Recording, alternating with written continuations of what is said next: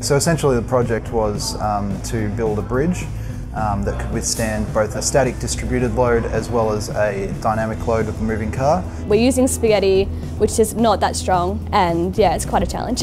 We had about 336 students from mechanical engineering, aerospace engineering, mechatronic engineering and automotive engineering students. In the group we had to basically go and research different types of bridges that are out there, so truss, beam bridges, arch bridges, suspension bridges, and work out what types were applicable to spaghetti design. It actually took a lot of deliberation and research, and everyone had to bring their own ideas. First of all, it was just really trial and error. We just kind of came up with a really simple idea. We just trialled one design and it turned out it worked for us, so we've just continued using that one ever since. So students learning how they can actually optimize their design, their solution in order to achieve specific objectives. You're sort of given the task at the start and you have no idea how to go about it, and you go through bit by bit and it slowly sort of reveals how to build a proper bridge.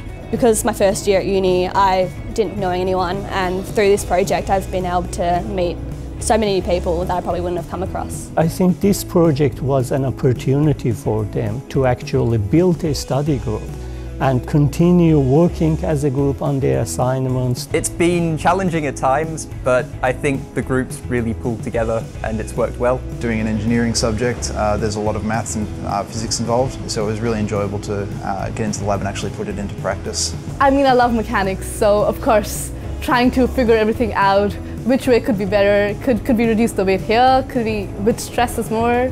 The whole process is so interesting.